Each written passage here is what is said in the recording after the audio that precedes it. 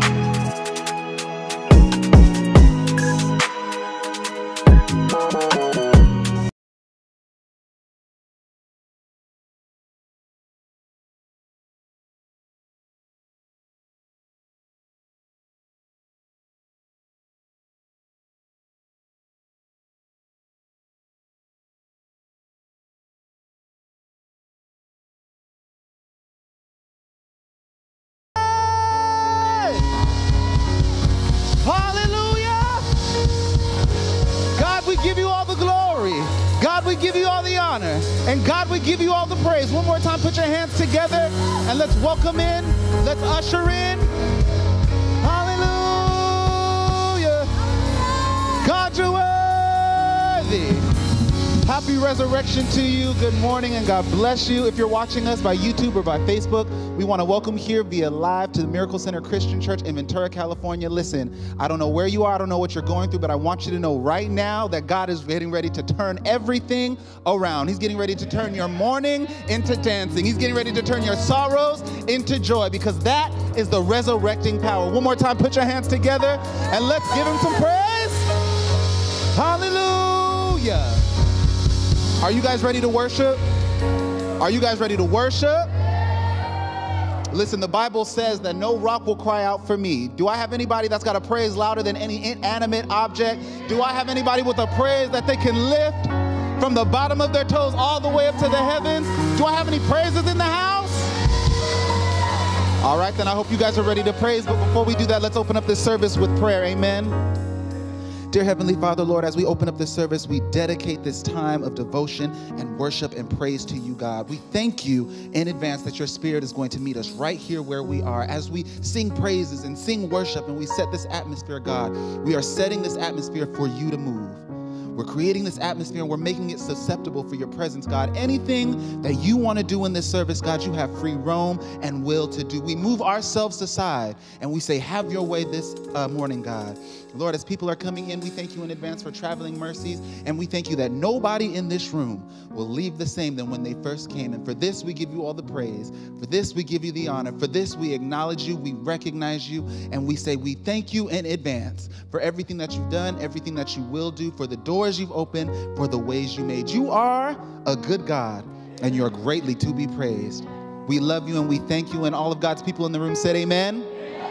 Amen, amen, amen. Put your hands together, church. Let's do it, team. Good morning, Miracle Center! Hey! So many great people in here today. Hallelujah! Woo! Put your hands together. Hands up.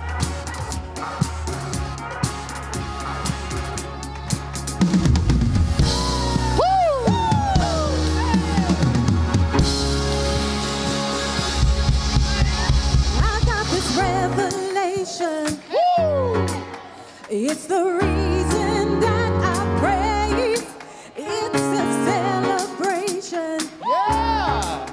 Every time I hear your name, I've got this revelation.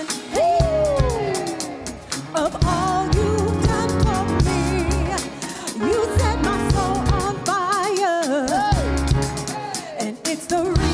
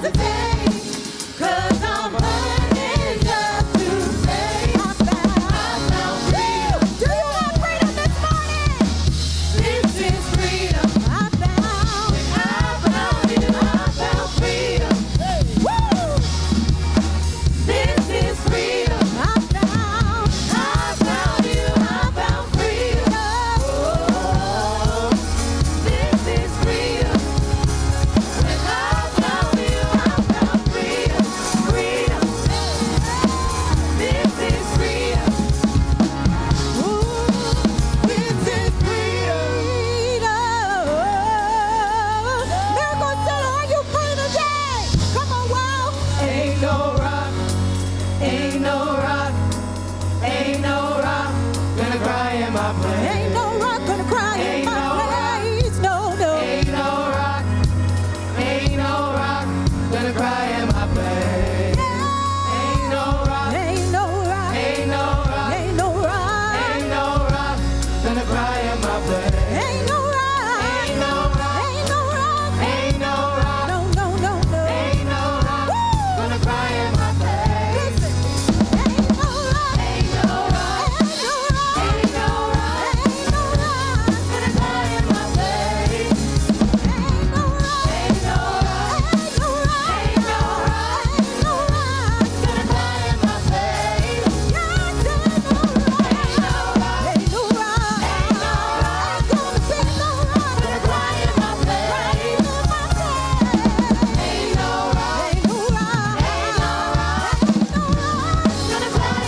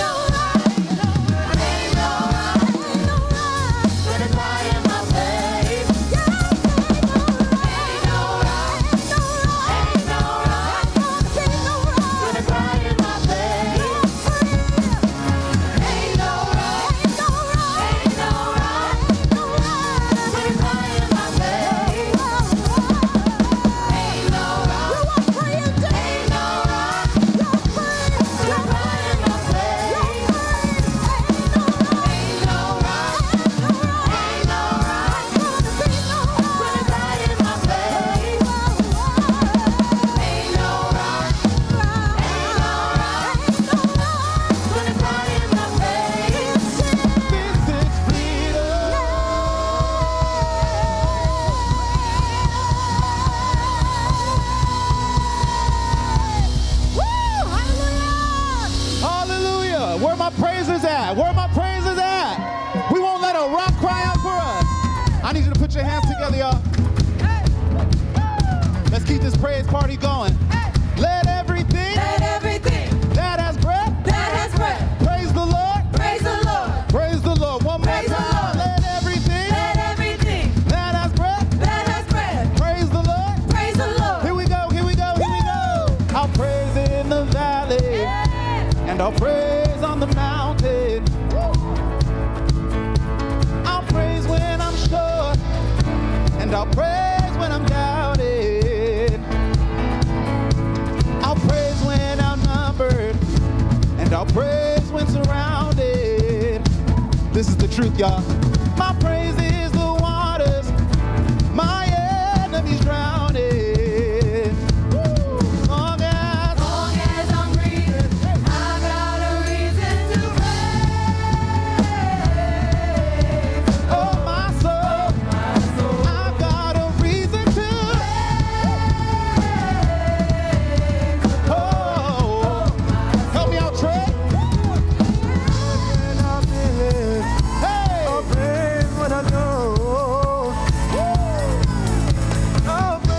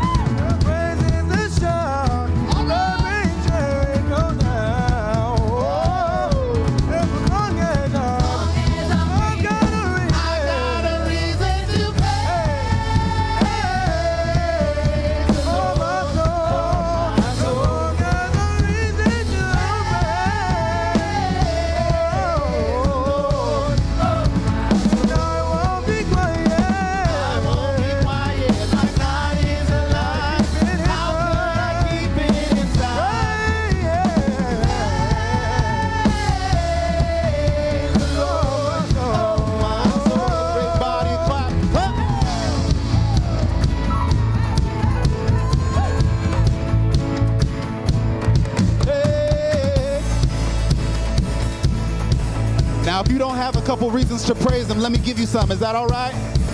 I'll praise cause you're sovereign. Praise cause you reign. I'll praise cause you rose and defeated the grave. I'll praise cause you're faithful. Praise cause you're true. I'll praise cause there's nobody greater than you. Say, Praise cause you're solid. Praise cause you reign. oh yeah. Praise cause you rose and defeated the I'll grave. praise cause you're faithful. Faithful, you're true. Praise cause you're true. Woo! Praise cause there's nobody greater than you. Praise the Lord. Oh, my soul. Oh, my soul. I've got a reason to.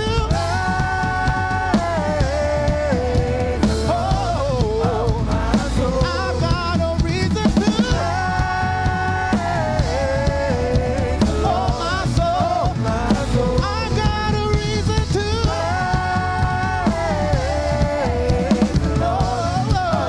Oh, I won't be quiet. My God is alive. how good. How good I keep it inside. I won't be quiet.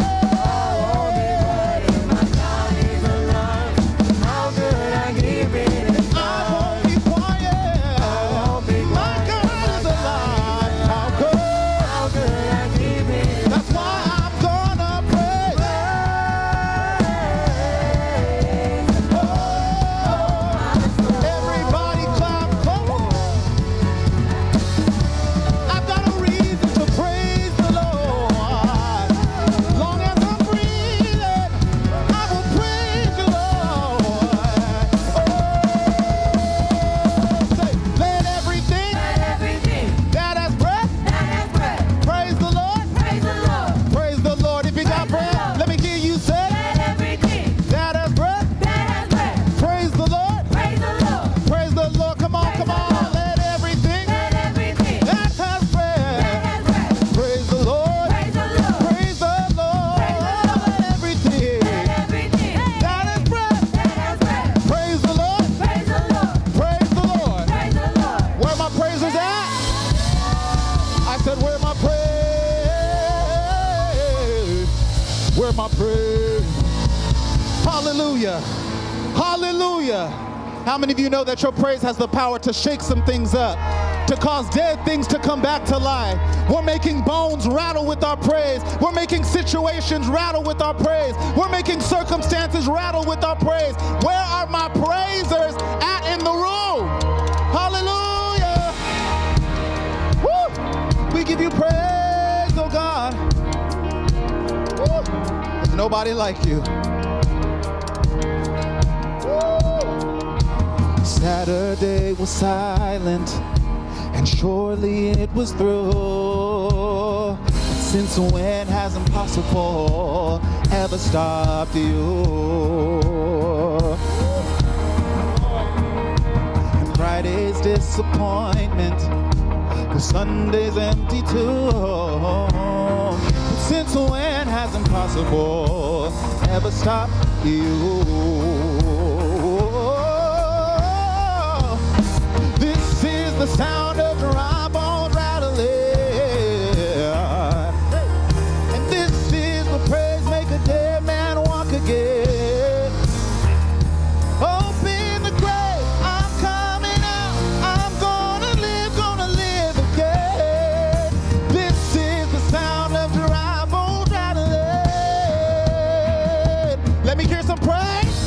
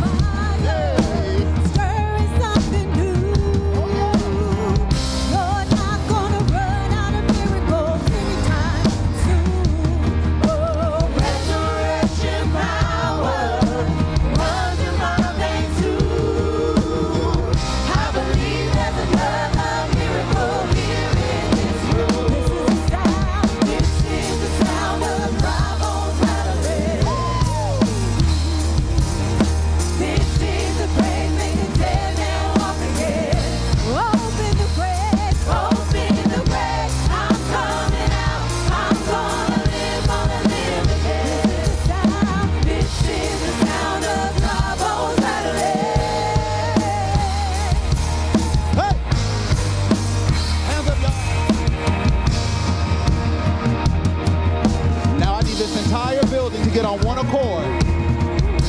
We're talking about the King of Kings and the Lord of Lords. We're talking about the Savior, the Deliverer, the Redeemer. My God is able to save and deliver and heal and restore anything that He wants to. Just ask the man who was thrown on the bones of Elijah if there's anything that He can do. Just ask the soul. Just ask the soul that was thrown at the tomb in the garden. What happened when God said to move? 'Cause I feel Him moving it now. I feel Him moving it now.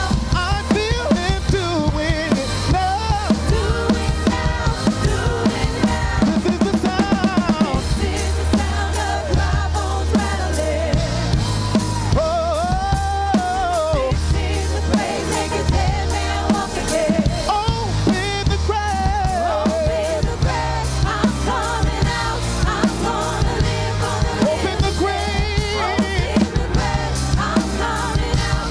I'm gonna live, gonna live. Open the grave. Open the grave. I'm coming out. I'm gonna live again. This is the sound of dry bones rattling. Hands up, church.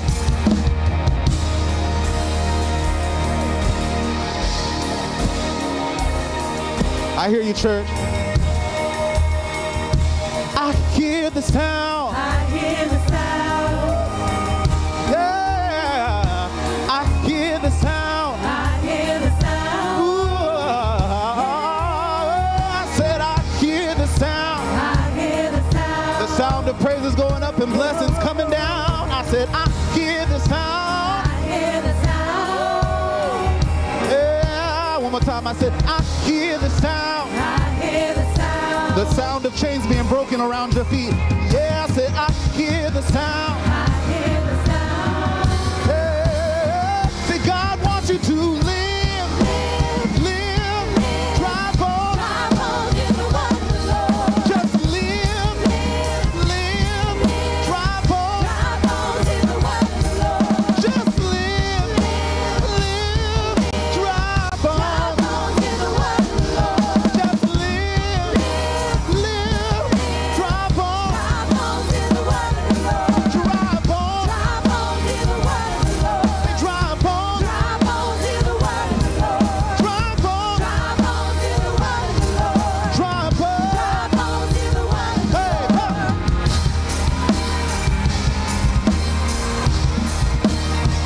We command dry bones to live again.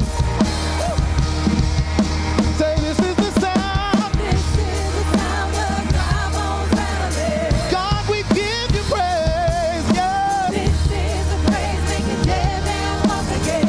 Open the grave. Open the grave. I'm coming out. I'm gonna live, gonna live. Open the grave. Open the grave. I'm coming out. I'm gonna live, gonna live. Open the grave. Open the grave. I'm coming out. I'm gonna live, gonna live. This is the sound. This is the sound of dry bones rattling. Hallelujah, give Him some praise. Hallelujah, give Him some praise.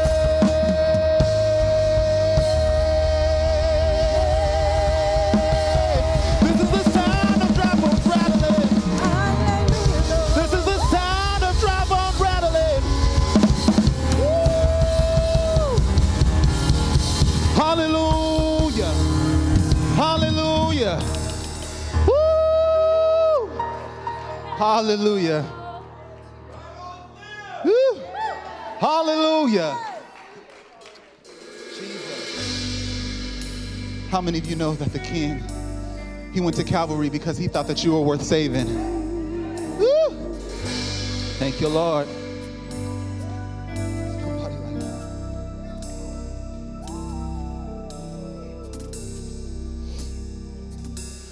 thought I was worth saving. You and changed my life. You thought I was worth keeping, so you cleaned me up inside. You thought I was to die for. You sacrificed your life so I could be free, so I could be whole, so I could tell everyone I know. You thought I was worth saving. So Lord, you came. You came and changed my You life. thought I was worth keeping. The altar is open for you if you want to come down. You cleaned me up inside. You thought I was to die for. That's why you sacrificed your life. Sacrifice your life. So I could be So I could be whole. So I could tell everyone. Tell everyone I know. You thought I was worth saving.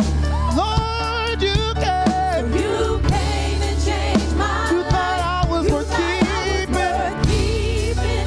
You cleaned me up inside. You cleaned me up inside. You thought I was to die for.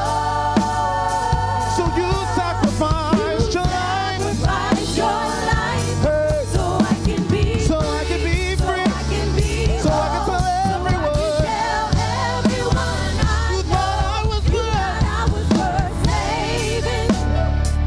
Lord, you came. You came and changed my You thought I was life. You worth thought I was worth keeping. keeping.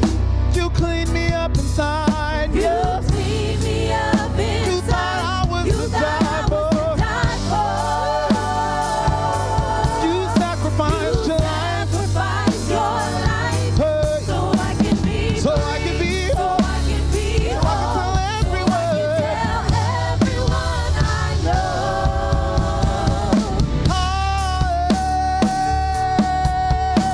Hallelujah. Glory to the God who saved my life, and I will praise you. Forever, I'll worship you, and I'll give you glory. forever, Because I am, free. because I am, I'm gonna tell Everyone I know. hallelujah. Hallelujah. We say glory to the God, God who changed my life. and I will praise you. Forever, I'll worship you, and I'll give you glory. forever. Hey, because free, because I am, I'm gonna tell Everyone I know. hallelujah. Hallelujah. We say glory. You're the God, you're the God. God who changed my life. Lord, I will worship. Forever, I'll praise you, Lord, and I'll give you glory, and I'll bless your name, because you deserve it, Lord. You deserve it, Lord. You deserve it, Lord. Because I am, because I am, I'm gonna tell. everyone I know. You thought I was worth saving. You came and changed my life. Thought I was worth keeping. You cleaned me up inside. Thought I was to die for.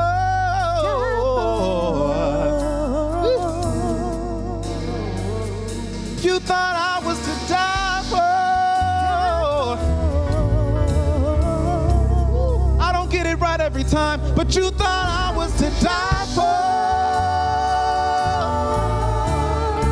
You thought I, you thought I. You thought I was to die for. One more time, you thought I. To die for. You thought I, you thought I, you thought I. You thought I was to die for. You sacrificed your life so I could be free, so I could be whole. I'm gonna tell everyone I know.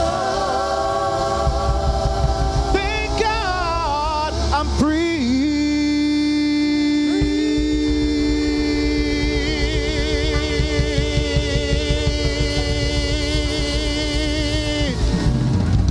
Yes, Hallelujah. Hallelujah. Hallelujah. I lift the highest praise from the deepest part of my soul, and I say hallelujah. God, you've been so good. God, you've been so good. Where are my worshipers at? Do I have anyone that can testify that he's been so good? Hallelujah. You sacrificed your life so I could be free, so I could be whole. I'm gonna tell everyone I know, so I could be free.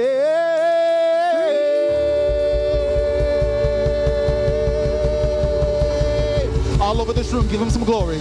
All over this room, give him some praise. All over this room, lift your voice. Hallelujah.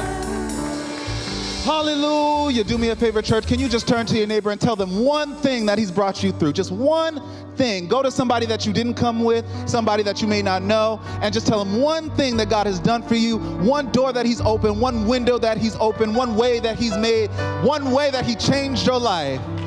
Woo. Die for.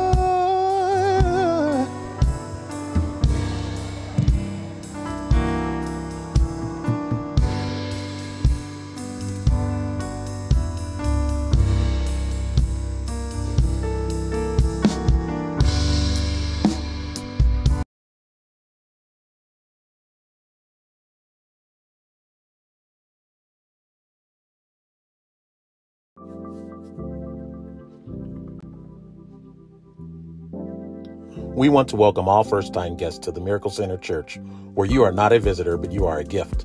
Have a free cup of coffee on Pastor Lonnie and Dr. K in the foyer. If you're watching for the first time online, please text first time to 805-261-4445. We have a gift for you. All married couples, we are shoring up the foundation for the long haul. Join MCC Couples Connect. Text MC Connect C to 805-261-4445. If you have a teen, we have an exciting and active teen ministry that builds and equips teens with confidence to spread the gospel to their peers. Check out their Instagram page for more information at MCC Youth VTA. Join us Wednesday nights at 7 p.m. on our Facebook and YouTube channels for online Bible study. It's a 1-hour investment of your time to learn Bible principles for lifelong victory.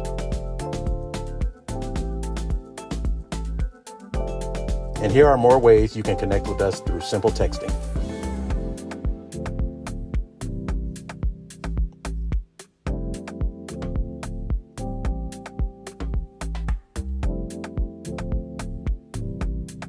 If you are in need of community resources, we can help. Text "Help Me" to 805-261-4445.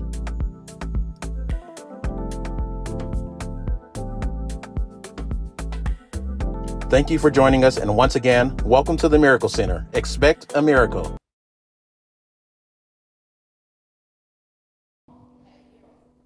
Are you guys expecting a miracle? Didn't sound like it. Come on, if you're expecting a miracle, give God some praise. All right. Happy Resurrection Day, everybody. It is a good day to be alive. How do you guys like the new format with the announcements?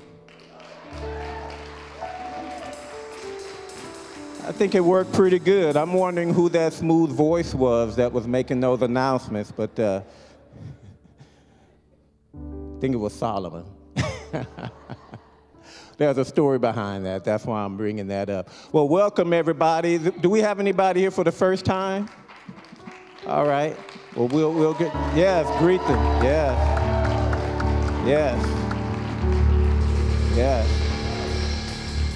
Well, we're going to prepare for our morning tithes and offering. And how many of you are ready to give to the Lord this morning? How many of you are ready to participate in worship to the Lord? Because truly our giving is a form of worship. Now, when I was growing up, they used to have a saying, you know, I'm in my 60s now, so some of you may not believe that, but back in the day, we used to have a saying that you can't beat God's giving. How many of you remember that? Old enough to remember? A couple of us. They say you can't beat God's giving no matter how you try. Some people don't really try, but that's okay. But you can. If you try as you might, because here's the wonderful thing about God. God has given us already the greatest gift that he could ever give us. And it was the gift of his son, Jesus. And that's why we're here to celebrate this morning. Because the Bible says that God demonstrated his love. He didn't just tell us, he didn't just say it, he demonstrated his love. And that while we were yet sinners, he sent his son to die for us. I'm telling you, that is good news, and I'm telling you, I don't care how much you try, you can never, ever outgive God. Never. So we're going to prepare for our tithe and offering. If you need a tithe envelope, just lift your hands. We have multiple ways to give. Ushers, if you want to bring the buckets down here. But if you will lift your hands, if you're giving by envelope, the ushers will get one to you. You could also give by Cash App and through our Miracle Center app. So when you're ready, I'd like everybody to stand to your feet, and we're going to make our declaration.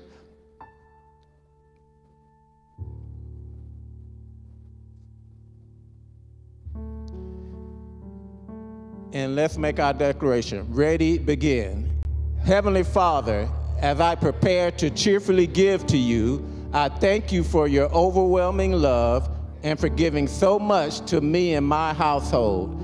As a citizen of your kingdom, you have given me rights, privileges, and promises. I stand on them now in the name of Jesus. I trust you will take my giving as an act of love and give back to me, pressed down, shaken together with the cup of running over grace. I decree and declare it will flow back to me unhindered and undisturbed.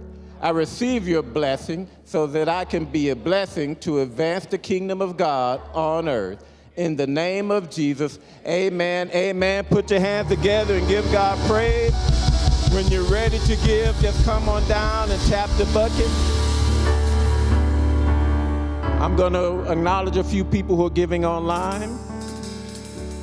Just come on down and just tell God as you tap it, say thank you for your gift. Mary Montalago, God bless you. Tony Chumash, we see you, God bless you. Yvette Gross, God bless you for being obedient. Amen, amen.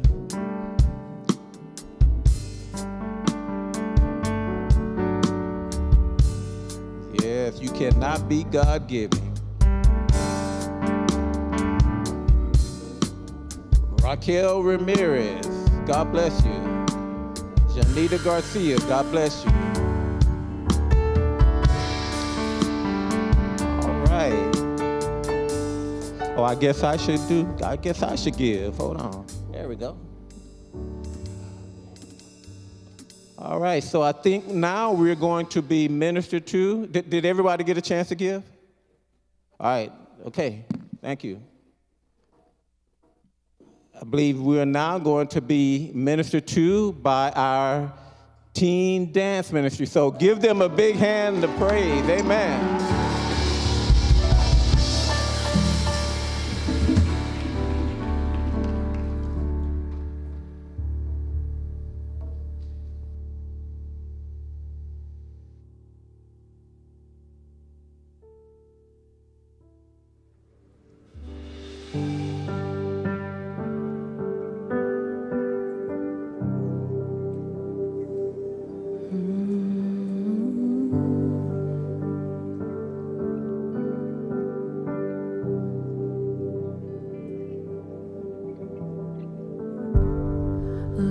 Loved before I had a name.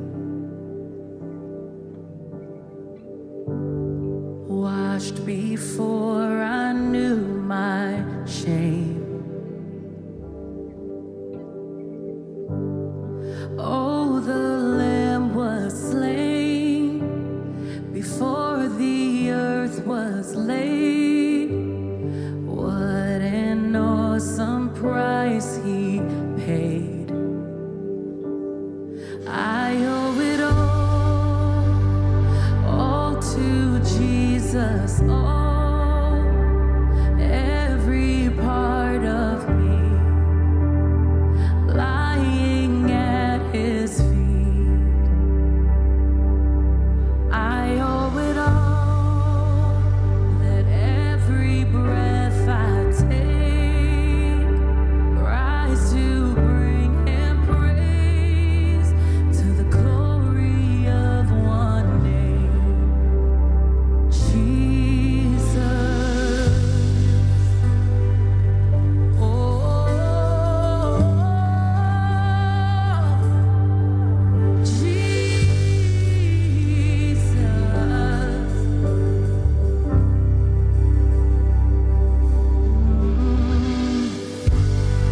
Nail-pierced hands are holding mine. A crown of thorns has freed my mind. Sin cannot exhaust the grace shown on that cross. Mercy brought back what was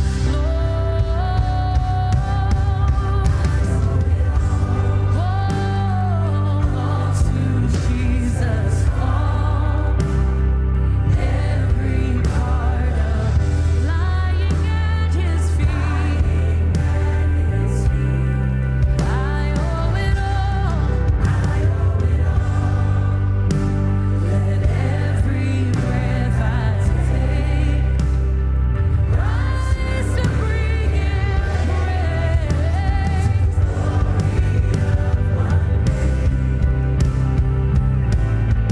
Blinded eyes will one day see every loss made victory.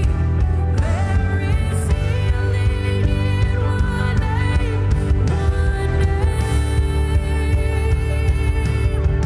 He has silenced every foe, every high thing brought down low.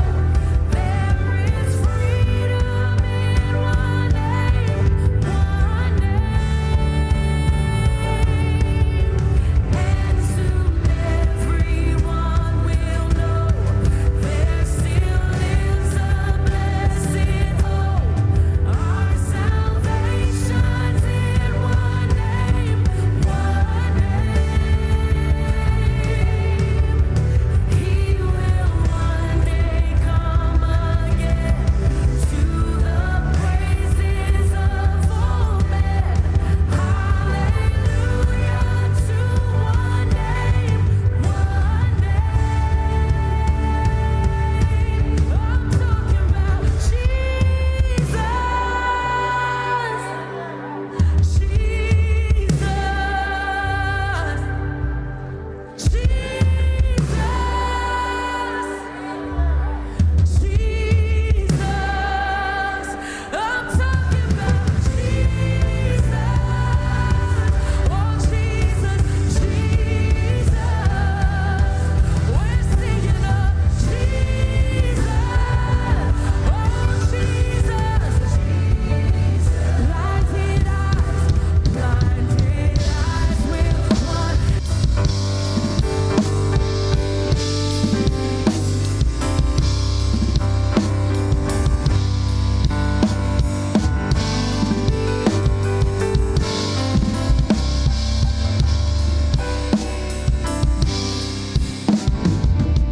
And listen, this morning we celebrate the name of Jesus.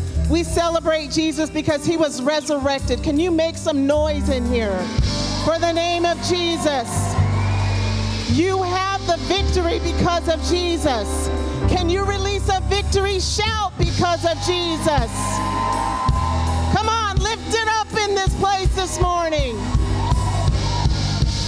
Shout Jesus. Shout Jesus. Now put your hands together for the King of Kings. He's the Lord of Lords. Yes, you may have your seats. You may have your seats. Good morning. Happy Easter to you. Happy Resurrection Day to you. I want to ditto the team, their welcomes to you, the welcome announcements. I want to ditto all that this morning.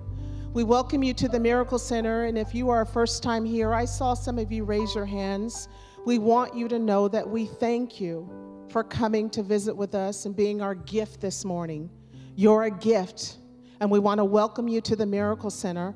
On the count of 3, I want our whole team, you know what to do, our whole team, our family here, our church family, to welcome them. Welcome to the Miracle Center. Expect a miracle. You guys ready? 1, 2, 3.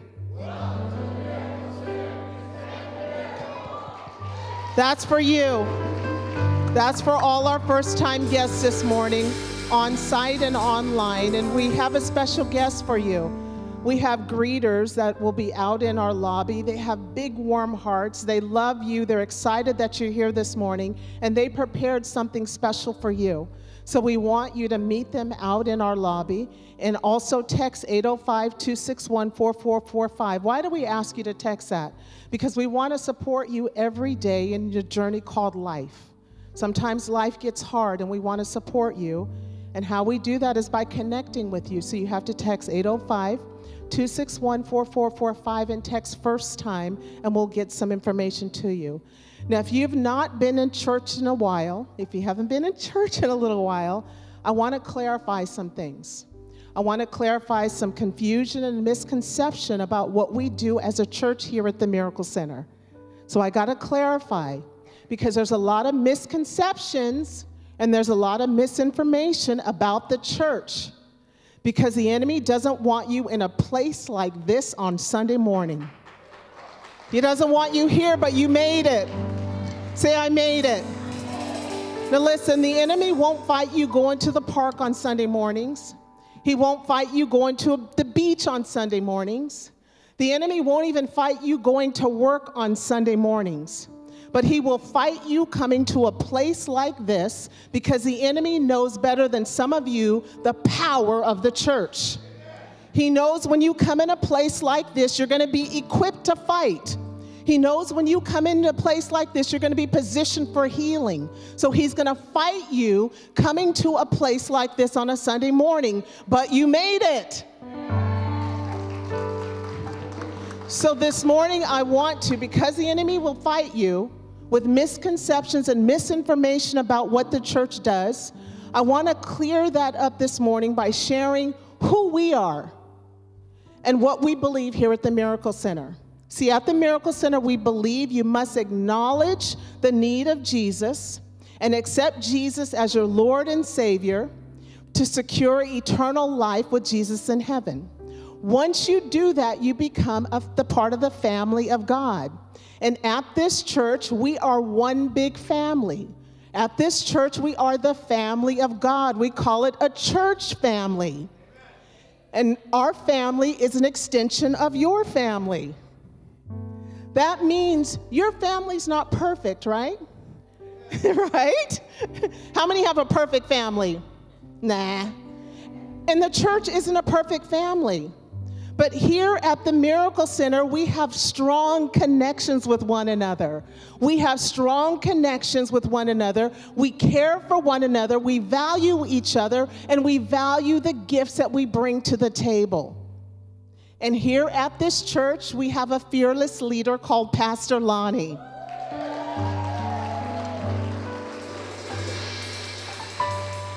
He's a fearless leader because he teaches when the battles of life comes, his teachings teach you how to be battle ready. That's what he teaches, and we have countless testimonies in our church where people's lives have been transformed, and people who are hearing the teachings, how they were able to stand strong in the battle, not just to stand, but to wait to get to their victory. And that's what Pastor Lonnie teaches here. And then if you haven't been here on a Sunday morning, every Sunday morning you get a little something, something extra called God Wants You Healthy and God Wants You Whole. Say, God wants me healthy and God wants me whole. So why do I teach that? Because God showed me that the Bible was written for every aspect of your life, including your health. Proverbs 4:22 says God's word works like medicine. And God is showing me how the scriptures in the Bible, they work as instructions for health. For example, have you guys heard that verse of scripture, Ephesians 4:26, that says, don't stay angry. It says, don't stay angry. Don't go to bed angry. That's a verse of scripture in the Bible. And that verse of scripture has instructions for health. Did you know when you are always angry and you're always fussing about something, it opens the door to sickness and disease? Yes. When you are always angry, it opens the door to issues like high blood pressure, heart problems, autoimmune disease, stomach issues, dementia, and even cancer. Listen, holding on to anger and bitterness is so bad that they now include forgiveness therapy in cancer treatment. And what they have found is when people are in unforgiveness, it can slow the progress and interfere with cancer treatment. So we get instructions in the Bible, Ephesians 4:26, don't be angry. Let it go. There's another verse of scripture in the Bible that we talk about all the time at this church. Psalms 47:1 says, clap your hands, all ye people. Shout to God with a voice of triumph. Well, inside of that verse of scripture, there's a prescription, there's instructions for health. At this church, we know that when God wired the hands, he wired the hands to connect to the organs of the body through neural pathways. When we come in church and we're celebrating, we clap our hands. We are stimulating the organs of the body for health. There's scriptures. In these scriptures, there's instructions for health. When you shout to God with a voice of triumph, you saw people down here at the altar. They were shouting hallelujah. People standing next to you are shouting hallelujah. When they shout, they are increasing intrathoracic pressure that allows the immune system to work, because the intrathoracic pressure pumps lymphatic fluid through the body and it stimulates the immune system. So when you come in this place and you clap your hands and you shout, you are being positioned for health, and the enemy doesn't like that. So just for fun, can you put your hands together and stimulate the organs in your body? Come on, just for fun, shout, God is a healer. Now listen, the scriptures in the Bible give instructions for health. Hebrews 10:25 says, don't disregard coming to church. Don't disregard coming to church. Science research shows that people who go to church on a regular basis, not every now and then, not every Easter Sunday, but every Sunday on a regular basis, research shows that they live healthier and they live longer. This is what the science research says. And Hebrews 10:25 says, don't disregard coming to church. It's because when you come to church and you connect with other people like we're about to do, it releases hormones in the body. The hormones are called dopamine, serotonin, and oxytocin. When you connect with people, it releases these hormones that support mental and physical health.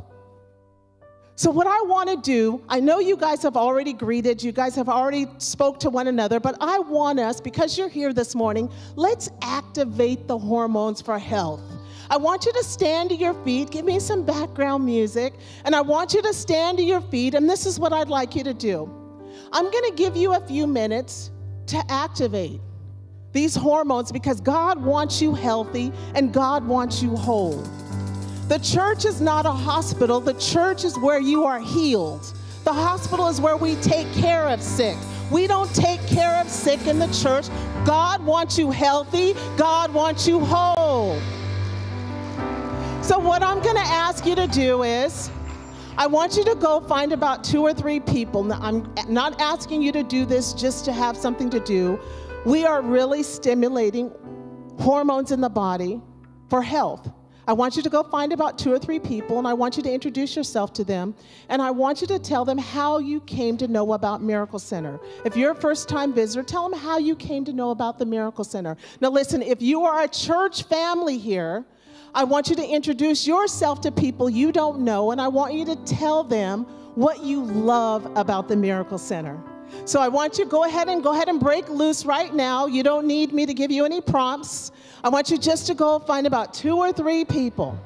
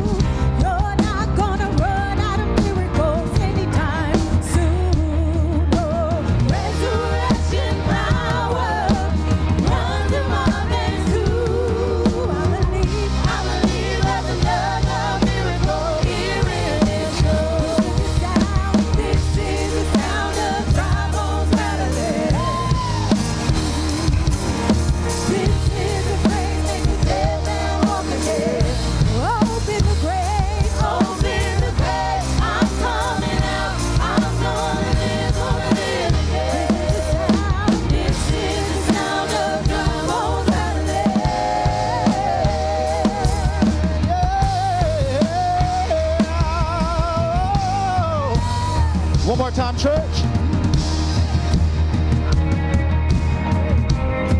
Can I get the whole church's hands up?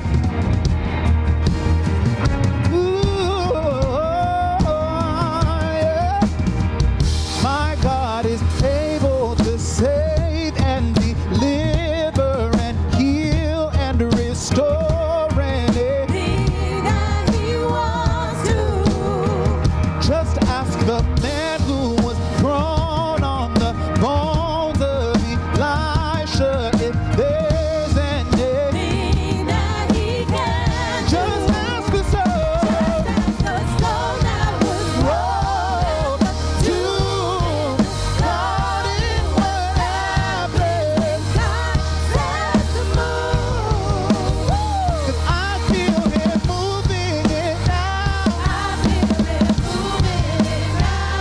I feel Him doing it now. Do it now. Do it now. This is the sound. This is the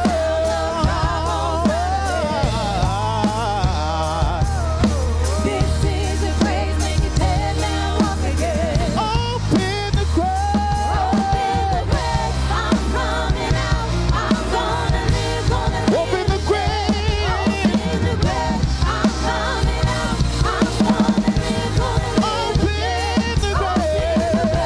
I'm coming out. I'm gonna live, gonna live. This is the sound. This is the sound of dry bones rattling.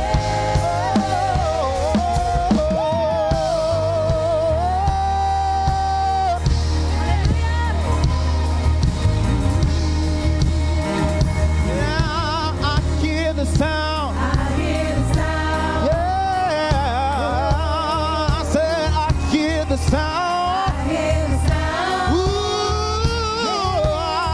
I said I hear the sound. I hear the sound. Yeah, I said I hear the sound. I hear the sound. And this is what we're decreeing and declaring. God wants you to live, live, dry bones. Dry bones in the word of the Lord. Just live, live, dry Dry bones. bones in the word of the Lord. Just live, live, dry bones. Dry bones in the word of the Lord. Just live, live, dry bones. Dry bones in the word of the Lord. Just live, live, dry bones. Just live, live, dry bones. Dry bones in the word of the Lord. Dry bones, Dry bones in the word of the Lord. dry bones, dry bones, Dry bones in the word of the Lord. dry bones. Dry bones in the word of the Lord. We say dry bones live again. We decree and declare dry bones to live again. This is the sound. This is the sound of dry bones rattling. Oh, This is a praise, make a dead man walk again. open the grave. Open the grave, I'm coming out. I'm gonna live, gonna live. Open the grave. Open the grave, I'm coming out. I'm gonna live, gonna live. Open the grave. Open the grave, I'm coming out. I'm gonna live again. This is the sound. This is the sound of dry bones rattling.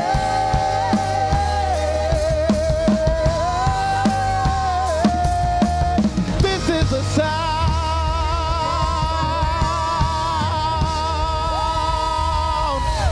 This is the sound of dry bones rattling.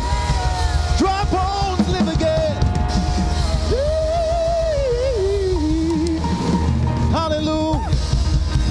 Wow, wow, wow. Everybody in here.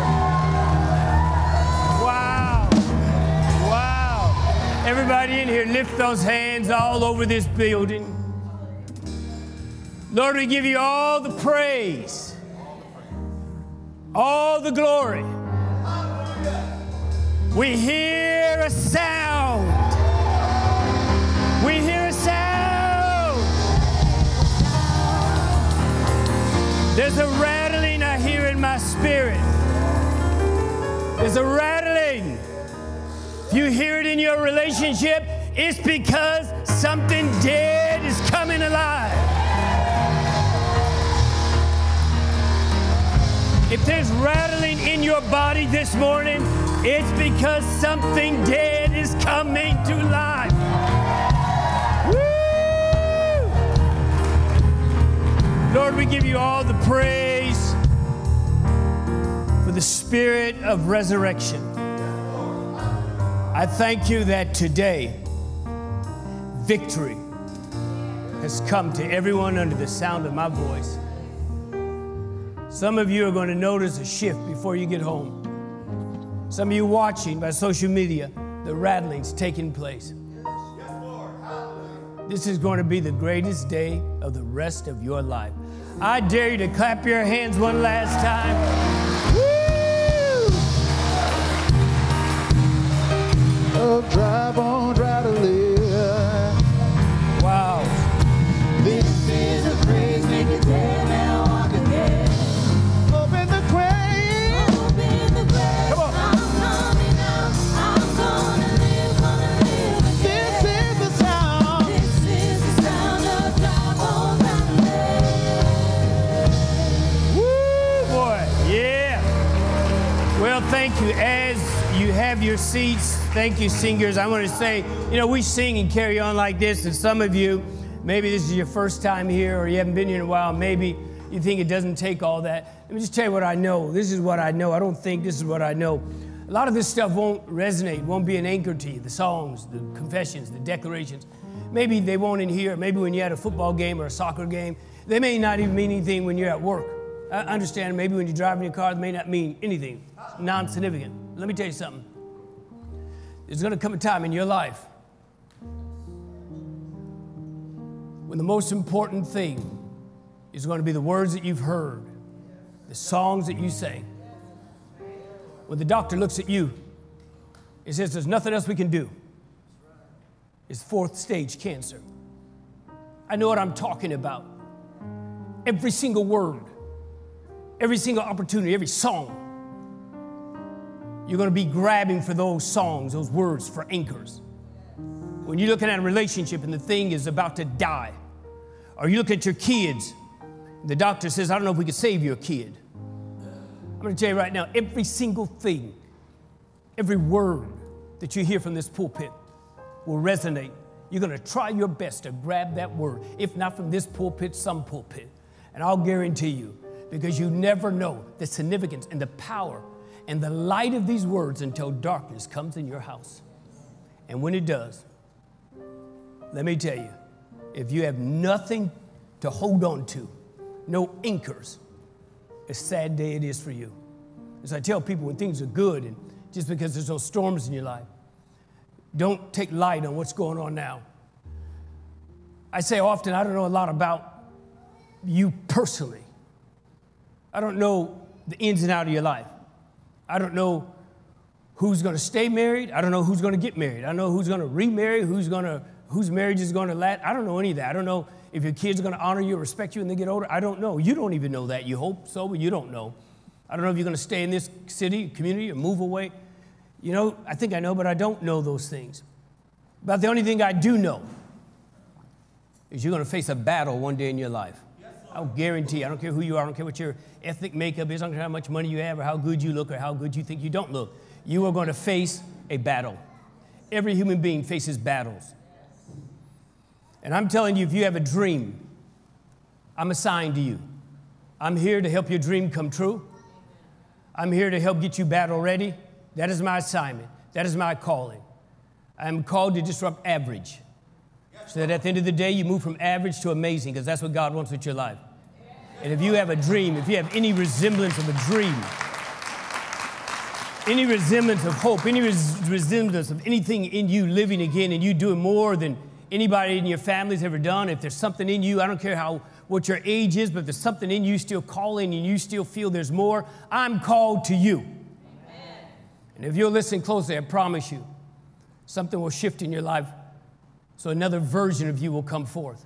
And every human being, I don't care who you are, every human being, we have these embedded things built in us, that they just happen because God wired humans that way.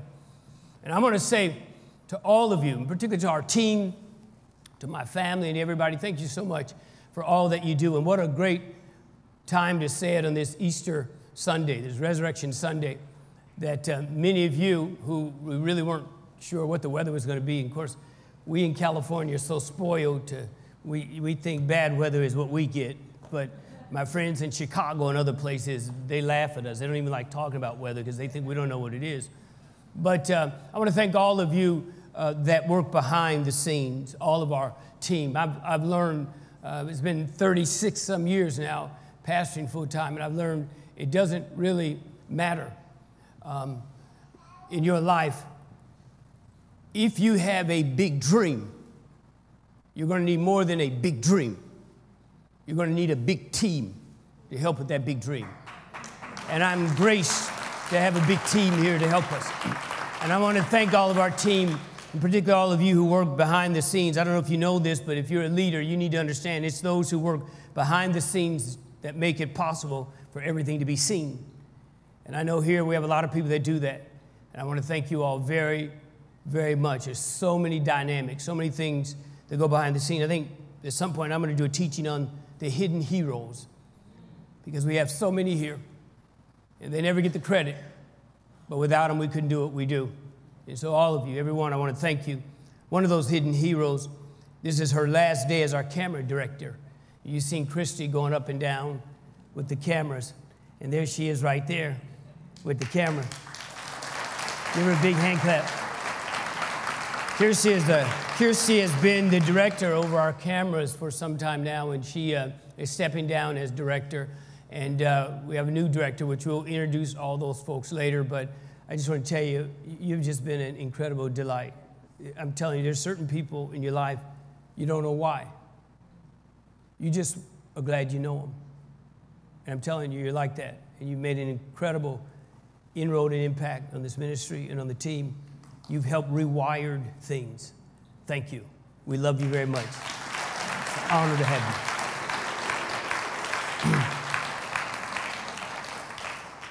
you. I love seeing people develop and grow, and I have the privilege because I've been in this city all my life, and there's some goods and bads about that. The bad thing is everybody knows you think, oh yeah, that's Vivian's boy. They used to live on J Street.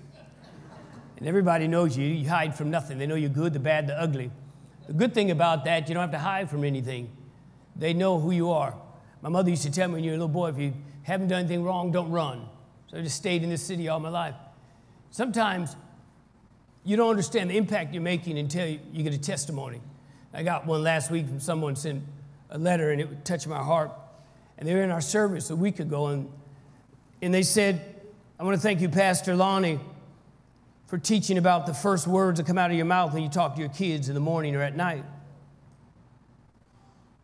And I told this person I would never say their name or embarrass some of the kids, but this person said that my parents spoke negative to me every day in the morning and every night before I went to sleep.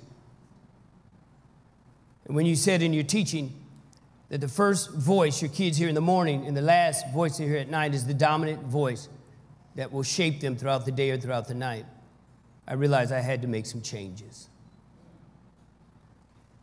She goes on to say, I did exactly what you said, and I realized it wasn't easy. But since my voice is the first voice that my child would hear, I was going to say something that was going to lift him up. Pastor Lonnie, I'm amazed how fast what you said worked. It's only been a few days, and I've seen a change in my child.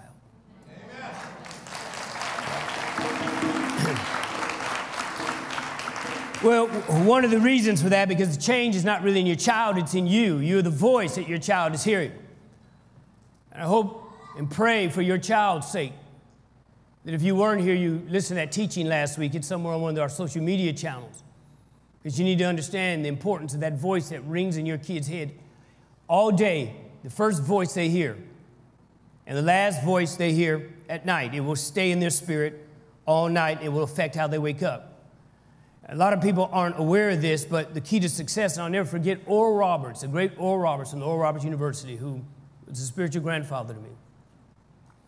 One day we're having dinner, I'll never forget. He leans over to me. He says, I'm going to tell you the secret to being a great minister. He says, it's listening.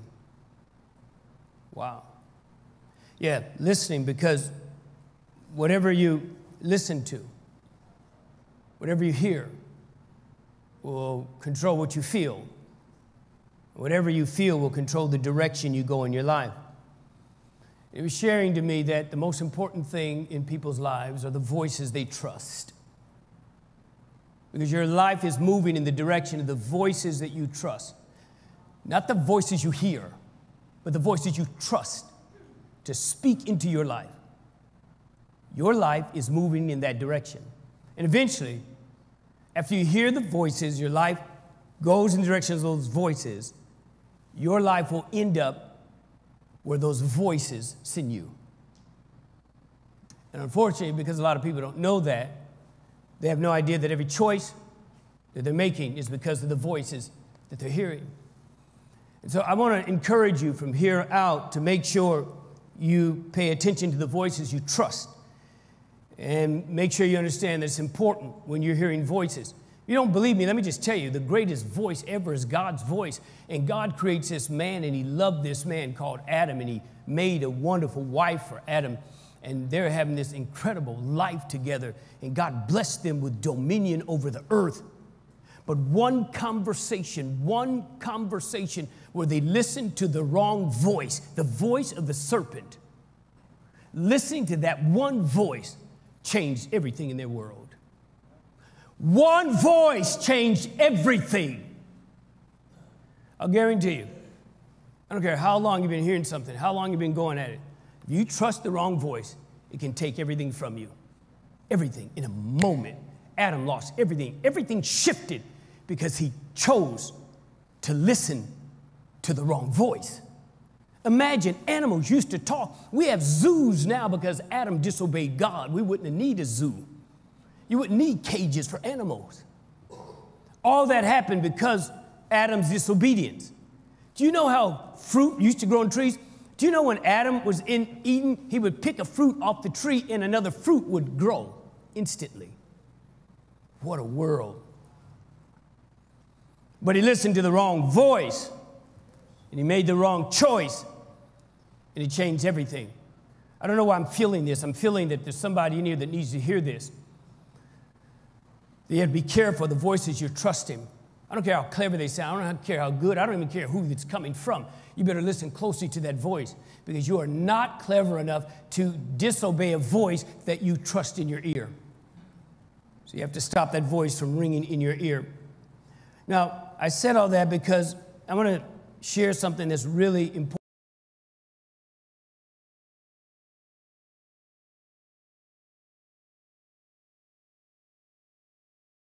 Deal with the resurrection, the death of Jesus. But more importantly, I don't want this to just be an Easter Sunday message about an Easter story. I want today for your future to change. And I want each person here to draw from the strength and the strategies that I'm getting ready to share with you. Because what I'm going to share with you are some hidden secrets that the scriptures have. And a lot of people don't see these things because most people don't get in the Bible and study with depth. And the Bible says that Jesus himself said that a lot of things in the Bible he put in parables. He sort of hid them just from the casual reader. But he wanted people to seek. It's the seeker that will find. It's the one who knocks that the door will open to. And so I'm going to share some revelation that will help you for the rest of your life and let you know that everything in the Bible is strategic. Nothing is just in there. And when Jesus laid down his life some 2,000 years ago, we're celebrating Easter today. But it was an incredible situation because Jesus promised them, I'm going to die, and then 3 days later, I'm going to come back to life. And that's just incredible even to think about it. So I want us to reflect on the significance of not only Jesus' death and resurrection, but beyond an Easter Sunday, even though that's important. But I want everybody to understand how strategic his death was. Now, on the cross, Jesus said 7 things. And what most people don't know, they think it's just a clever little 7 statements. But every statement that he made, 7 of them before he died, the last 7 words were the most important words to every human being on this planet.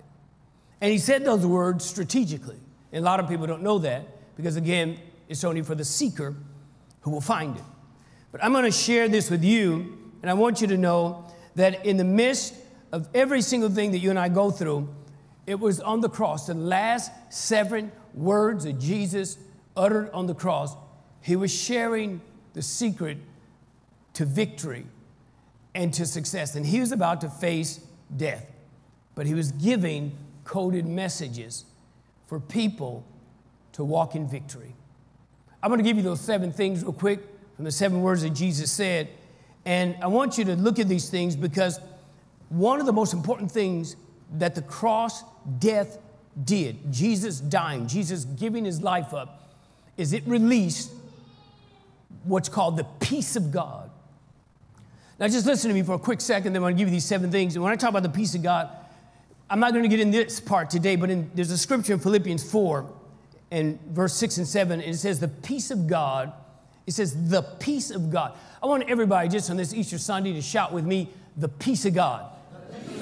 No, come on, everybody. Even if you don't talk in church, you'll be all right. Nobody's going to hurt you here. I want you to say it out loud. Say the peace of God. The peace of God. Now, I want you to notice it's not your peace. It's not daddy's peace, not your mama's peace. It's not the church's peace. He says something so important. He says, the peace of God will guard your heart. We're going to unpack this next week because this is a 2-part series that I want to give you because it is the secret key to manifesting victory quickly. Now, if you haven't been in any storms, you don't understand anything I'm talking about. But I've been in storms, and I'm going to tell you something. When you're in a storm, you're only waiting for one thing, victory to come. Amen. And that victory taking long or coming quick, I had no idea. I had no idea until this revelation was revealed to me that you and I have a lot to do with the speed in which victory shows up. Are you all ready for me this morning? Yes. You and I, when we face something, when we go through something, I don't care what it is. I don't care what is every human. You understand every human is wired with the capacity that there's certain things that all of us will go through because you qualified to get a human body. Now, you're a spirit in a human body, and the human part of you, there are dynamics on this earth that the humanness of you, the human part of you will go through because that's part of your requirements to have a human body. Everyone doesn't get one. Angels, demons long for human bodies.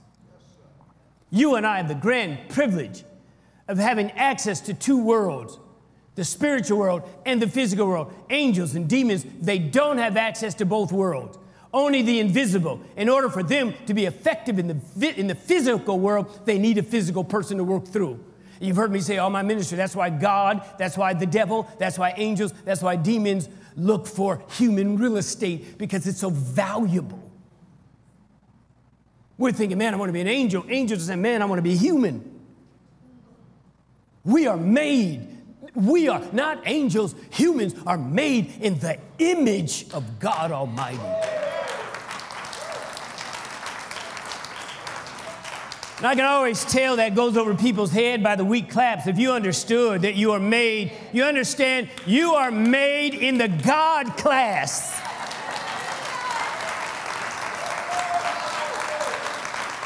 And of course, think about it, if you were the devil and you had no more power and he really doesn't, and the only way he can get power is to deceive or to trick people who have it, to release it to them, release it to him. If he can only get power that you have, then the number one thing he's going to do is convince you and me, you're not anything but dust. In spite of the fact that the angels said to God, what is man? What is man that you're so mindful of him?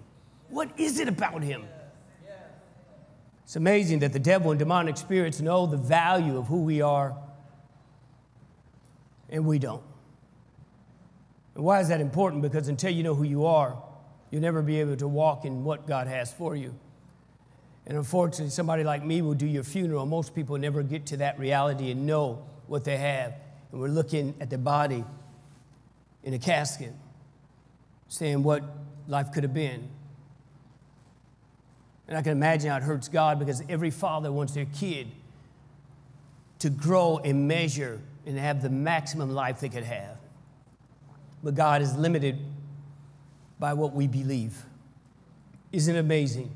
Your belief can stop Almighty God. We know this for a fact because Jesus was in his hometown, Nazareth. I'm in my hometown. I know what it's like. You want to do a lot in your hometown. Jesus couldn't because they didn't believe God's hand was on him. I understand that. They think, well, that's a boy from McKenna School. I get all that. It's just part of it. But Jesus says, I could only do a few works here in Nazareth. He went all over Capernaum and all over Jerusalem and other places, raising the dead. You understand? He raised the dead. But in his hometown, he could only do a few little miracles. Like a few people had colds that he could get rid of. Did he have less power in Nazareth? No, he had less belief. When are you going to get this? That if he can just get somebody in your house to believe, he can tear your house down. He can turn it around. And here's the cool thing. He doesn't need everybody. He just needs one person. Just one person. Is that amazing? Just one person can change everything. But you got to believe something, and it's all activated based on what Jesus did on the cross. And what did Jesus do on the cross? The one thing, and I want everybody to get this, I'm going to give you these 7 keys real quick, and then I'm done. One of the things that happened on the cross, there's several, but one of the greatest things was it released the peace of God. The Bible says that peace we have, and it's here to guard our heart. And let me tell you, I don't have time to get in that today. That's part 2. I'm going to invite you to come back because it'll change your life, because some of you are in the situation where you're going through a storm or battle, or you will. Please believe me, you will, or somebody in your family will. And the difference of that thing happening sooner or later has everything to do with you understanding the God peace that's in you, because it is the peace of God in you. Listen to me. It's God's peace that creates manifestation of God's power quickly. In other words, if I can create an atmosphere of peace, I could speed up what God wants to do in my circumstances. Did you all hear what I just said? That what activates manifestation in the invisible, what causes God's promises to come in the physical sooner than later is the atmosphere that I create with the peace of God. If I want to see peace on the outside of me, I have to activate the peace of God that's supposed to rule my heart. And man, I can't wait to unpack this and share this with you. I know what I'm talking about. Folks, you remember Peter? Peter is about to get executed. He's in prison. You got to read this story about Peter in the Bible. He's in prison. They're going to execute him in 24 hours. And the Bible says, Peter, this is the guy who denied Jesus, but he gets his life back on track, and he understands the power of God and the peace of God. And now the peace of God is ruling. It's ruling his heart. So now he's locked up in prison. They have him shackled, and in 24 hours, they're going to kill him, execution. And the Bible says, get this, the peace of God was so strong in him, he went to sleep. What? Who wants to sleep and you're going to be executed tomorrow? You don't need sleep unless the peace of God is ruling. Wouldn't that be something that when you have bills due, the peace of God rules over your heart? And while everybody's saying what they want, you're going to lose this, we're going to do this, you go to sleep because God's peace is ruling your heart. Wouldn't that be cool in a physical situation? Or when you're facing a sickness, or when you're going through something the doctor says there's nothing they can do, and you look at the doctor and there's so much peace coming from you, and he says, well, do you need anything? No, I'm going to go home and I'm just going to relax. Why? Because the peace of God rules. Not your x-ray, not my bank account, not my friends, not my family. God's peace rules in my heart.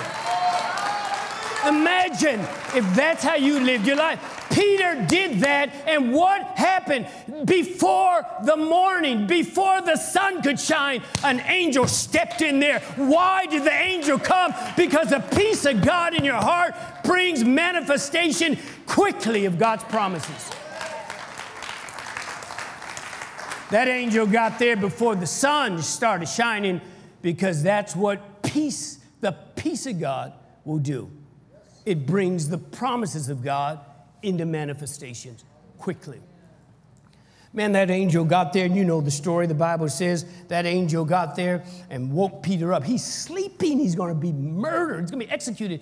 The next day, the angel said, hey, get up, Peter. Oh, what's up? Come on, I'm taking you out of here. Amen. Oh, that's cool. All right. And he goes out, and they're going to execute him because he was preaching. He goes right back out and preaches some more. Hallelujah. The peace of God. Now, I'm going to show you from Scripture. This is what we're going to unpack today and next week. I'm going to give you these steps so you can start operating that when something comes in your life. You'll understand that just being mad is not a game plan. Just being depressed is not a game plan for victory. Just crying and texting everybody and telling everybody how they hurt you, that is not a game plan for the victory for you, your kids, or your family, or no one else. If you want victory, you have got to learn how to activate the peace of God that rules in your heart. Come on, clap your hands and give God praise, would you? So let's just look real quick at how this peace was released. We'll get into how to do it. But I want to show you these 7 secrets from the cross, because it leads to all these things that I want to deal with in this series real quick. So if you look at the Scripture, the Bible says these are the 7 last words of Jesus. And by the way, I have them all starting with an R to help you remember them, so you can reflect on them when you leave here, because that's what's really important, to get this inside of you and never, ever forget it. I want somebody to just shout this with me. Say, I'm going from average to amazing. Just say it. Hey, come on, folks. Just say it like you mean it. Just say it. Come on. Here's the first thing I want to give you. We get this in the Scripture where it says, Father, forgive them, for they know not what they do. This is the first thing Jesus said on the cross. They'll pop these scriptures on the screen as I go through them. But he says, Father, forgive them, for they know not what they do. It's a very powerful scripture. And when Jesus said that, you have to remember he's on a cross now. And what's kind of weird, they couldn't really kill him. He had to lay his life down because he had life. He was life rather than he didn't have it. He was it. So in order for them to kill it, he told them himself, he says, I'm laying my life down. But what was so cool, he's on the cross. He says, Father, forgive them, for they know not what they do. This deals with, would you write this somewhere? I'm going to show you these 7 powers of the cross. The first one is the power of redemption. Jesus is hanging on the cross. He uttered those words, Father, forgive them, for they know not what they do. In this moment, now I'm going to give you quickly, I want you to jot this down. I'm going to tell you what he said, what it meant. I'm going to give you the principle, and then I'm going to give you one action step on each one of these 7 things, so you can leave here today, and no matter what you face in life, these 7 things covers everything in life. You all ready for this? Amen. All right. So he looks at them, and he says, Father, forgive them, for they know not what they do. This is the power of redemption. Say that with me, the power of redemption. Power of redemption. Come on, one more time. Ready, go. Power of redemption. Now, the power of redemption, this is important, and let me give you the principle. The principle of redemption is this, that what you have is not earned through your own goodness, but through God's grace and his forgiveness. So what he was doing is saying right there on the cross that you'll never be good enough. You'll never be good enough for what God has. You can't earn God's goodness. But because God is good, he's going to forgive you. Man, that's so powerful to me. The action step is real simple. When you leave here, extend forgiveness to others as freely as God has forgiven you. I'm always amazed at how people find it so hard to forgive other people when God has forgiven them for all the secrets in their heart.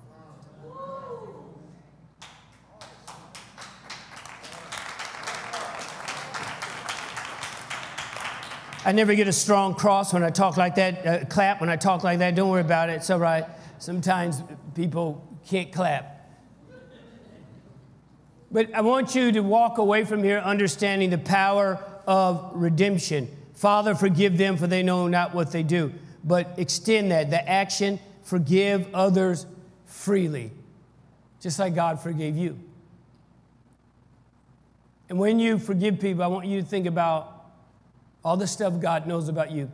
I tell people all the time, I don't interview people based on their successes. I want to know the secrets. That's how you'll know how strong somebody is or how weak they are. So you think about all the secrets you hold, and yet God woke you up this morning.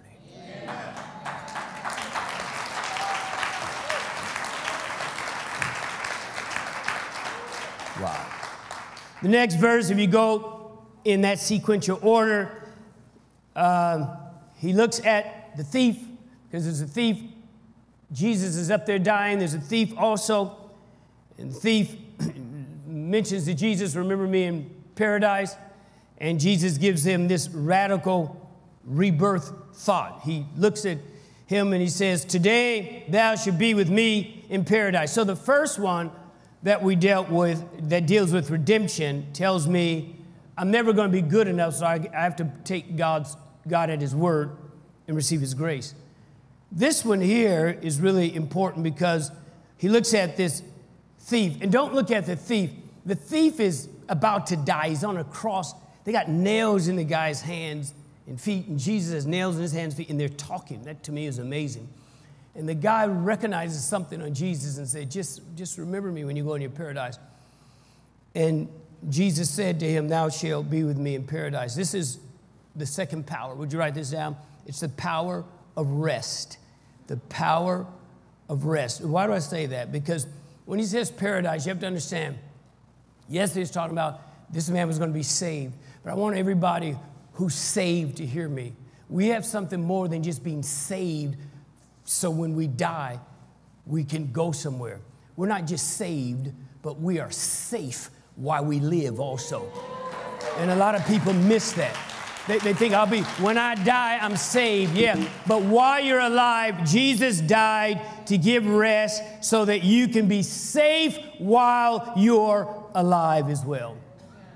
And so the principle here is Jesus, through his power, wants us to find rest in the midst of any chaos. Listen to me. There's nothing anointed that can hit your life that you are not more than anointed to overcome. I don't care what, listen to me, I don't care what you are going through or what you'll ever face. Nothing can hit your life that you are not more anointed than that thing to get victory. And if you're facing something, or the next time you face it, you should look right at that thing and say, yeah, you look big, you look bad, you look tough, but I want you to know with everything you have, you still don't have enough anointing on you to defeat my life. You'll be with me in paradise. That's what he's talking about, that that in every problem, there's a paradise waiting for you. So what's the action when you leave here today? It's real simple. Action when you walk out of here, trust God's power to turn your problems into peace. Start trusting God's power that when you face a problem, I want you to start saying to the problem, you must turn into peace. I don't know how, I don't know when, I don't know where, but problem, you will turn into peace. Give me a big amen, somebody.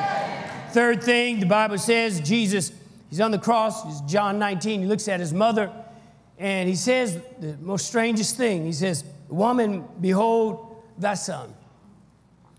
Man, that's tough there. And she's looking at her son, and he says, woman, behold thy son. And, of course, here's the principle. He's saying, in your life, you're going to have to understand the goodness of God's grace. That's when we talk about redemption. That's how you and I have to look at it. That's what redemption is, God's grace. Then we have to enter into, we're going to have problems in life, everybody. How do I handle problems? have to rest in him, believing my problems will turn into peace. And now he comes to the power, the number 3 power, and that's the power of revelation, the power of relationships. He's showing us in life, if you're going to be successful, you're going to have to understand God's redemption, that you are not good enough to measure God. You can't be up there with God, so God is going to forgive you because you can't, and he's going to meet you where you are. Man, I love that about God. And then everybody's going to have problems. He's on the cross saying, here's what everybody's going to go through. There's going to be problems. You have problems because you're human. Well, I have problems because I grew up here. You have problems because you're a human being. Well, I have problems because we don't have the money to say. You have problems because you're a human. And every human experiences problems. I don't care how much money you have or what color you are, where you are. Yes, other people go through other things because of people's silliness on earth, but everybody on earth that has a body will experience problems. And how do you deal with your problems? You look at your problems, you're going to turn into peace. That's what we're talking about. Then he goes to the power of relationship. What's the principle there?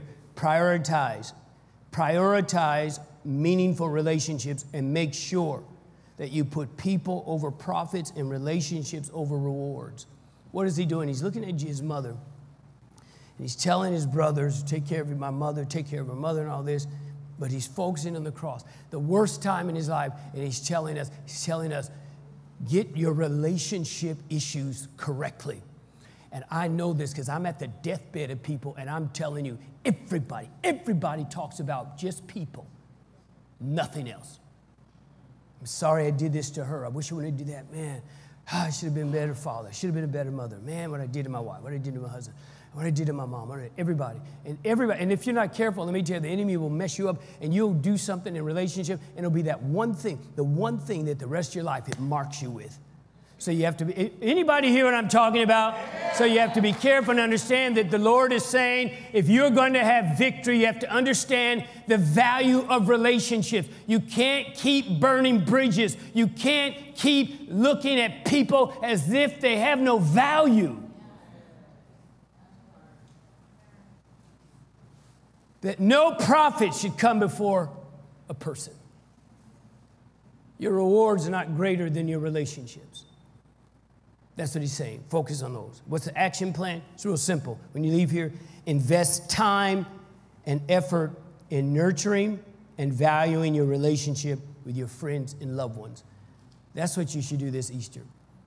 Nurturing. In other words, thinking, every time I get together, I fight because I want to be right. I want to argue. I don't care who's right. I just want us to value the fact that we're still here. And why is that important? I'll tell you why it's important. They were interviewing me not too long ago. This is some pastors up in Pasadena. I'm on Zoom, and they're interviewing me. And the guy's asking, I'm with some other pastors, and they zoomed in from different places, and they're asking all these pastors, what's the one thing about ministry that's so significant to you, and what stands out? And everybody was doing these deep things, and man, I'm thinking they're so deep, they're coming to me. I think, I got to think of a scripture. What can I say? And nothing would resonate. And so I just thought, well, I'm just going to tell it like it is. So they came to me, and they said, what's the one thing about the people in your church, about people you meet as a pastor that's so significant? I said, be honest, here's the one thing. Is that everybody has an expiration date. That's affected me more than anything. Because I wanted to know what's the greatest thing that affected you in ministry, the one thing.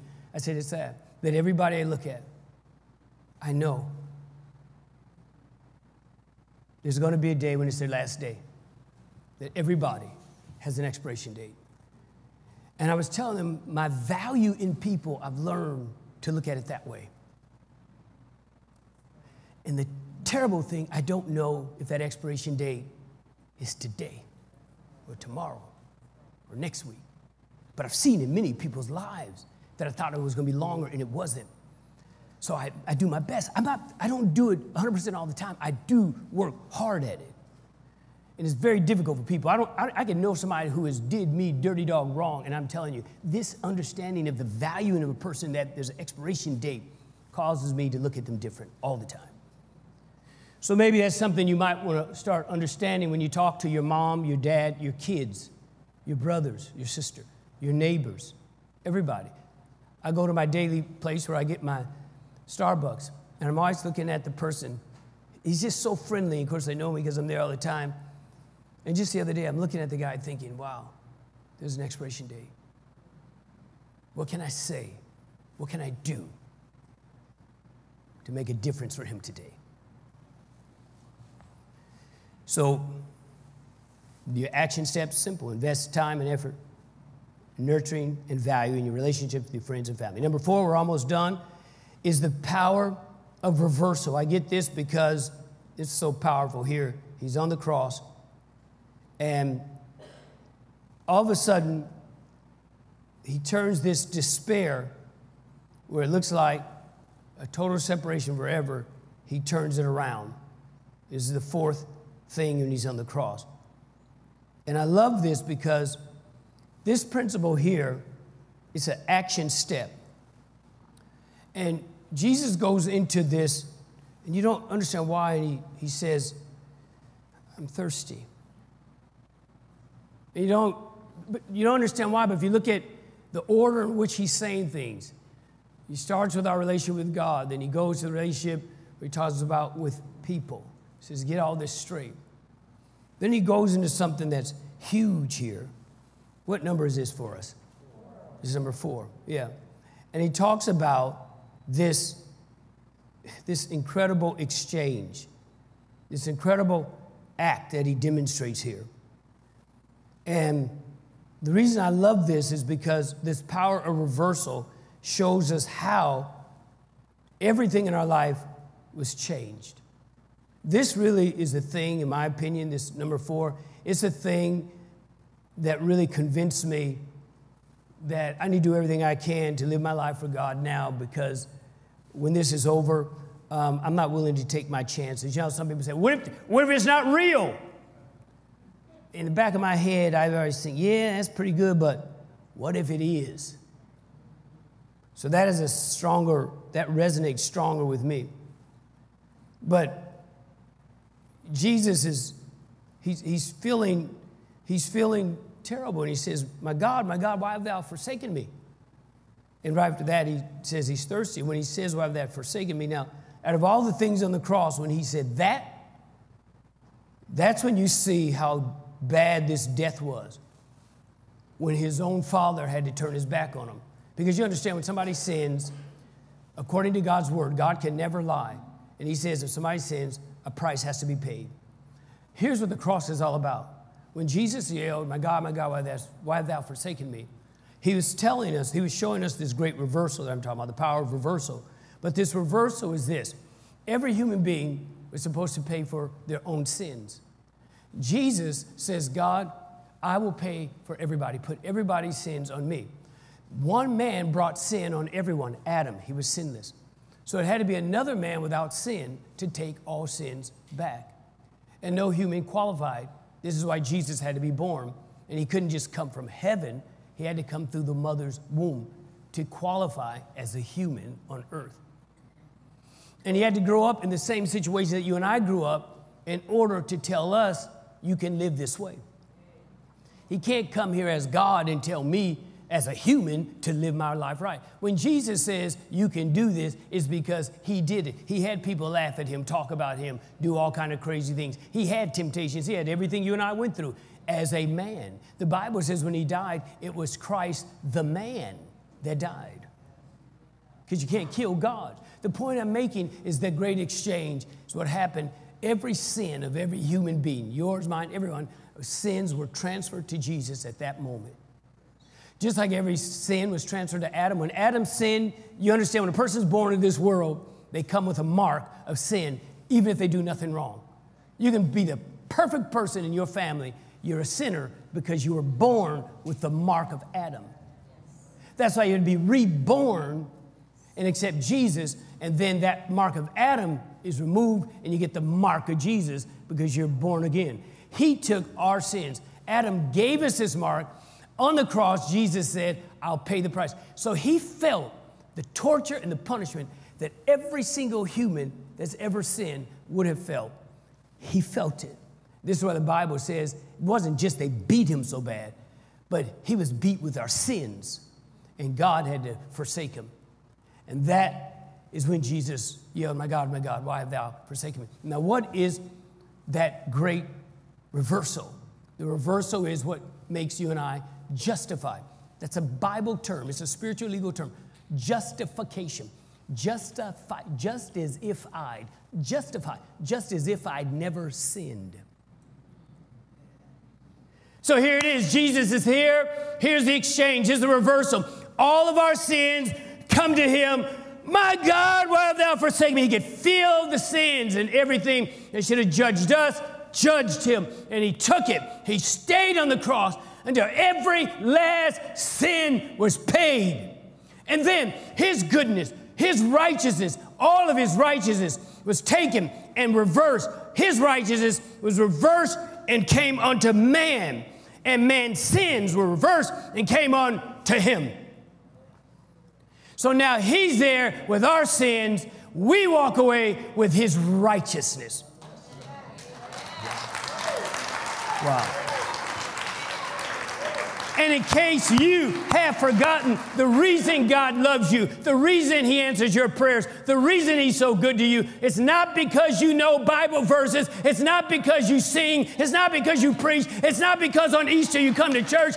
God deals with you and rescues you because he sees righteousness when he looks at you.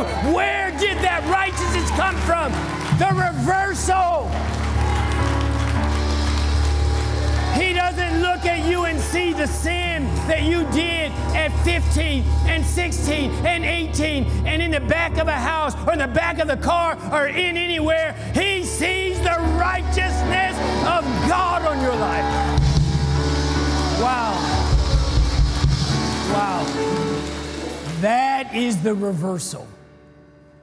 And that's why you and I are able to deal with the God that's so holy. I know you thought, well, I fast 40 days. Your little 40-day fast won't get you close to God. It's the reversal. That's what does it.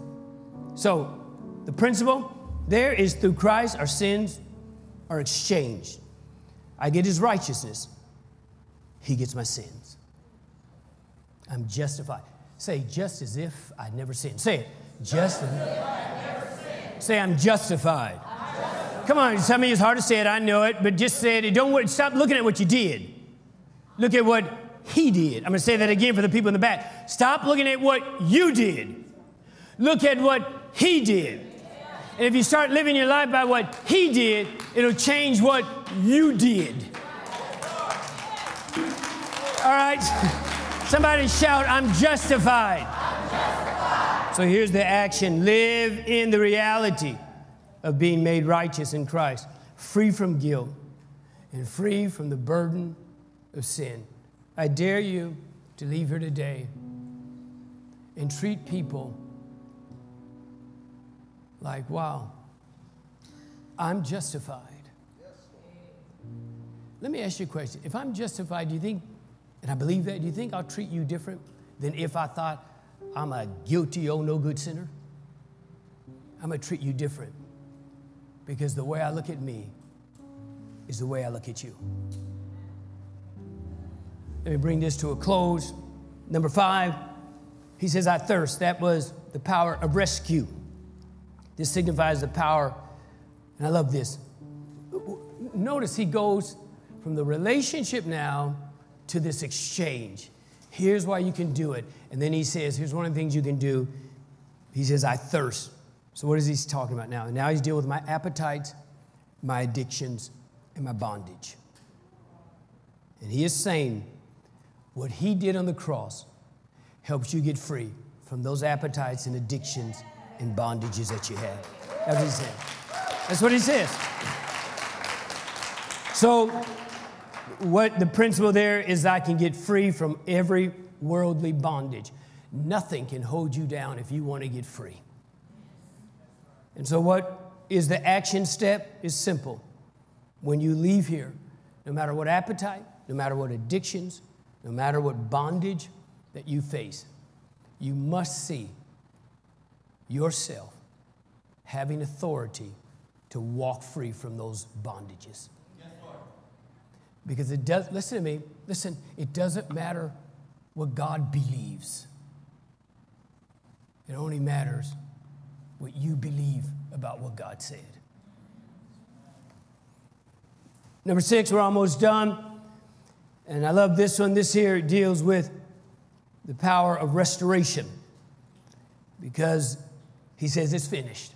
And I love this because he's up there on the cross and he yells, "It is finished!" And I love that because he didn't say, "I am finished."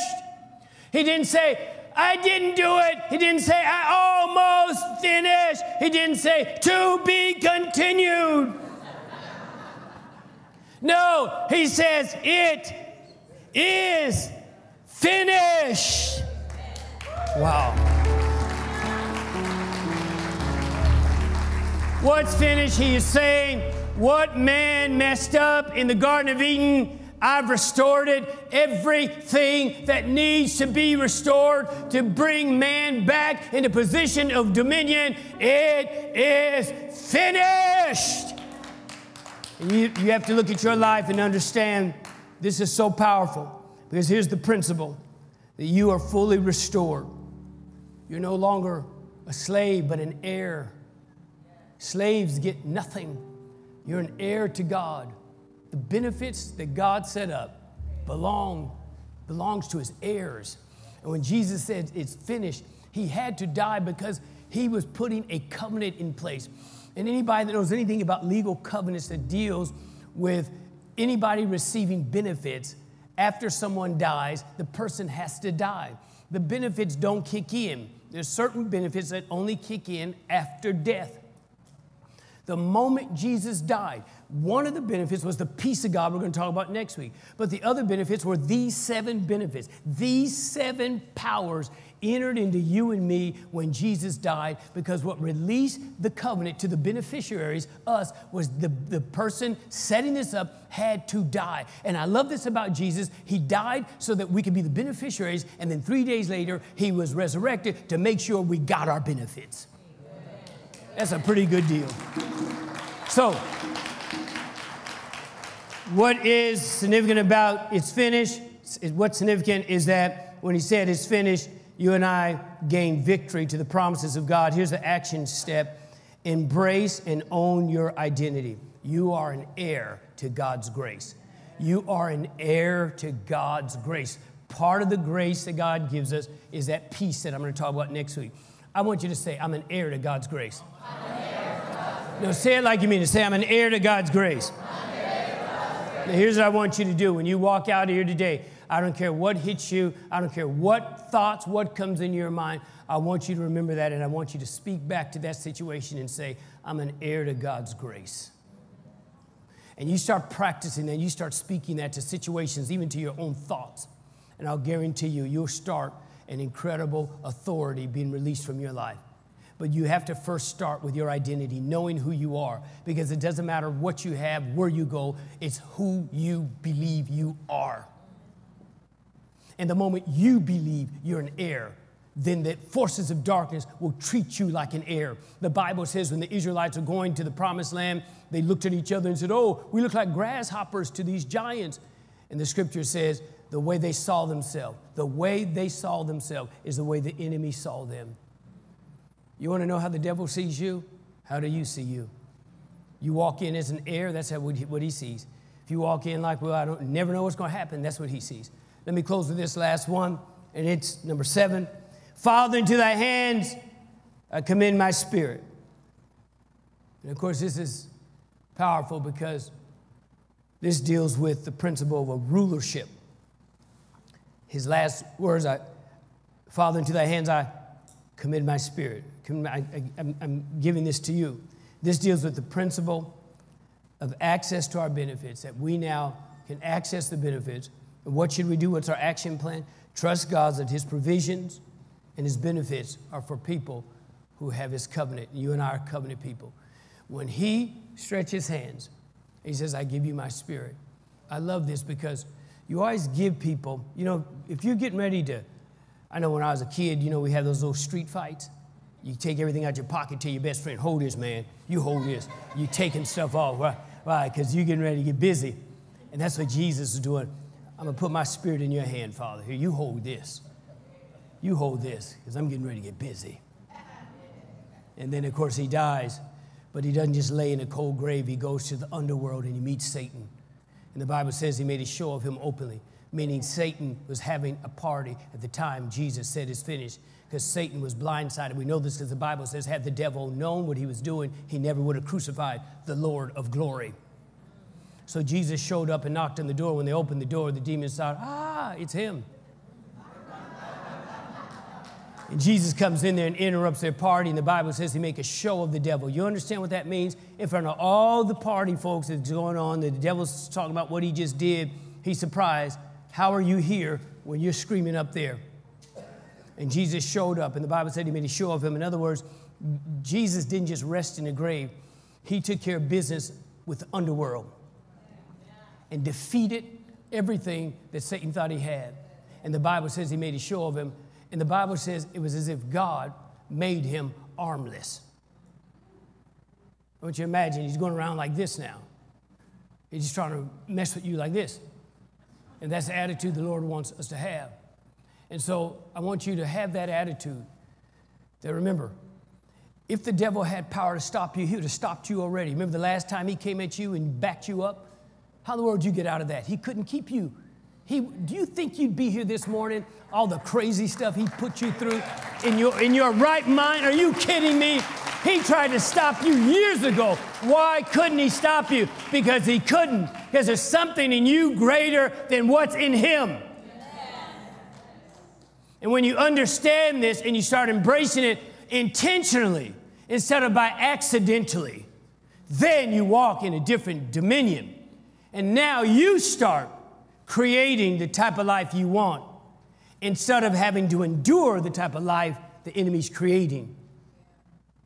And it makes all the difference in the world. I want everybody to stand, if you will. Thank you for joining us this Easter Sunday. We went over a little bit of our time. Okay, we went over a bit of our time today. It's Easter. You all are going to enjoy the rest of this day. I hope you do. We certainly are. I know many of you will have meals with your family and times. Remember these 7 things. These are 7 things, 7 powers that will forever change your life. And you can watch these again on all our social media outlets. Now I'm going to pray for all of you. I want you to just stretch your hands towards me. In fact, just put both hands over your heart. I'm going to pray. No one moving, no one leaving. Just be respectful just for a second. Hands over your heart. I'm going to pray. Just before I pray, I wonder how many of you say, Pastor Lonnie, you were talking to me this morning, and I want you to include me in this prayer. I've never accepted Jesus Christ as my personal Savior. Or maybe you have, but you don't even remember. Or maybe you did and it wasn't real. You're saying, Pastor Lonnie, this morning, would you include me in this closing prayer? I'd like to meet Jesus, the Lord of my life, right here on Easter Sunday morning. Just include me in your closing prayer. If that's you, Pastor, if that's you, would you do that? So you, by you acknowledging, you're saying, Pastor, include me in this closing prayer. All right, heads are bowed, eyes are closed. How many of you would say that, Pastor, I've never accepted Christ as my Savior. I didn't know I had to. Maybe you even baptized, but you don't remember accepting Christ. You're saying, Pastor, include me in this prayer. All right, if that's you, I want you just quickly slip your hand up and put it right back down, and I will include you in this prayer. I promise you before I close. If that's you, Pastor, I see you. I see you. I see you. I see you. There's another one. I see you. Thank you. I see you. Yeah, it takes a lot of courage. I see you. Thank you. Yeah, it takes a lot of courage. I remember I was 17 years old when I did this very thing. So, Pastor, include me in this prayer. I want to know that I know. I'd rather be 100% sure than to miss it. Here's about eyes are closed. Christians are praying. Anybody else before I close in prayer? Pastor, would you include me in this prayer? I see you, ma'am. I see you. I see you. Another hand. I see you. See you way in the back. I see you. Yeah, it takes courage. I see you. Yeah, I see you. I tell you, the greatest thing you ever do for yourself and your family is put your faith in Jesus Christ. Because you're going to find out one day He's the only one that can bring you through certain things. Heads are bowed, eyes are still closed. I have another invitation for you real quick before I pray. You're here, you're saying, Pastor Lonnie, I am a Christian. I prayed that prayer. I know if I died right now, there's not a doubt in my mind I'm going to heaven. But I haven't been living for God, and today, on Easter Sunday, I want to rededicate my life back to God. Would you include me in that prayer as well, Pastor? Because today, I don't want to go a step further. I want to rededicate my life back to God. If that's you, heads are bowed, eyes are closed. Just quickly slip your hand up, put it back down. In this prayer, I'll include you. Okay, I see you. I see you in the back. I see you. Pastor, include me in this prayer. I see you. I see you. I see you. You're just saying, Pastor, it's not that you're real bad, but you know you got off track. You just haven't been living the way you know God wants you to live. You're saying, Pastor, include me in this prayer. I want to make sure I rededicate my life to Christ. Heads are bowed, eyes closed. Any others before I close in prayer? I see you. Any others? I see you. I see you. All right, heads are bowed, eyes are closed. I have another invitation that I'm going to give you. You're here, you're saying, Pastor, I'm not a member of any local church. Or maybe you are, but you're not growing. After being here in this atmosphere, you can feel the power. You can understand the teaching, and you think, wow, I could grow in a place like this. Well, I'm going to tell you, I'd love to be your pastor. I'd love to help make God's dream in your life come to pass. And so being here this morning, you're saying, Pastor Lonnie, I'd like to become a member of this church. I believe I can grow here.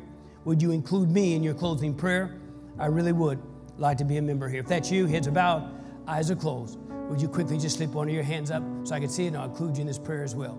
Okay, I see you there. There's another one. Quickly, I see you there in the back. Any other hands? Pastor, I'd like to become a member here. I'm not a member of any local church, or maybe you've been coming here, but you haven't made a commitment to be a member. Any others? Quickly, before I pray. That is my last invitation, and then I will pray. All right? Heads are bowed, eyes are closed. Christians are praying. All right, I'm going to pray just like I promised you. Now, this is such an incredible moment right now, and I want everybody to be praying. If you have loved ones here, this is a great moment for you to just, in your own heart, thank God for what He's about to do. Now, in just a second, I'm going to pray for everybody just like I promised. I'm going to count to 3 before I pray, and then here's what I'm going to do. When I count to 3, I'm going to ask every single person, listen to me closely, every single person that raised their hand for any one of those 3 invitations, or maybe you didn't because you were a little embarrassed or scared, but you know God's talking to your heart. Then I want to include you on this as well, because I don't want anybody to miss out. But when I count to 3, I'm going to ask every single person, by the time I get to 3, if you raise your hand for any of those invitations, I'm going to ask you to come down to this altar so I can pray for you, just like I promised. And let me tell you why I'm doing this. I'm not doing this to put anybody in the spot. Here's why I'm doing it. The Bible says that Jesus said these words. He says, if you're ashamed of me before people, I'll be ashamed of you before my Father. He died for you openly. He wants you to openly stand for Him. And when I have people come down to this altar, you're not going to say anything. I'm just going to pray for you as I promised. But it is your way of saying to the Lord, I'm not ashamed of you. I'm not embarrassed of you. I'm not embarrassed to make a decision for you. You stood up for me. I'm standing up for you. That's what this is all about. So we call it the walk of faith, where you put your chest up and you walk down because you are proud of the decision you made. So I'm going to count to 3. 1. When I get to 3, I'm going to tell you right now, as I'm speaking, there's voices coming to you saying, oh, you don't really need to do that. You don't need to. You have to ignore all those voices, because remember, the voice that you trust is the most important thing in your life. 2, get ready. When I get to 3, now I'm telling you, if you as fast as you can, if you just take that step, the power of God is going to touch your life, and it's going to be the first step to a new level of victory. So for whatever invitation I gave you, if you raise your hand or you didn't, and you know you wanted to, I want you to also come down here. Here we go. 3, come quick. Come on down to the altar. Come on, people, clap your hands as these folks come. Come on, people, beautiful. Come on, yeah, come on. Come on, come on, yeah, come on. Beauty, beautiful, come on. Come on, beautiful, sir. Come on, folks. Beautiful, beautiful, come on. Beautiful. Yeah, come on, folks. Come on, folks. Beautiful. Woo! Yeah, beauty, beauty, beauty, beauty. Now, on all of you down here, look at me. Everybody look in my eyes. Let me tell you, today, mark this day. Something's going to shift in your life like you've never had come on you before. For some, you're going to feel it. For others, you're going to see it. But for every single person, something's going to enter into you at a whole nother dimension. I don't think this. I know this. I'm going to ask you to do one thing. Just one. Believe what I'm telling you. Because all things are possible to him that believes. That whatever situation you have faced, I'm telling you today, it starts to change. Just believe it. I know it. I want you to believe it. Now I'm going to pray. I'm going to ask everybody in the church to pray this prayer with me. I'm going to cover all three of the invitations in this one prayer. So no matter what you raise your hand for, it will cover one of those three invitations. And then, everybody down here is real important. Our team is going to have you feel something out because I want to send to you all, if you accepted Christ the first time, I'm going to send you the 7 things to do right after you pray this prayer I'm going to give you. The rest of you, I'm going to send you, it's a 21-day. It's a 21-day. Every single day, you're going to do just one of those things for 21 days. So after 21 days, you can reprogram your whole mind.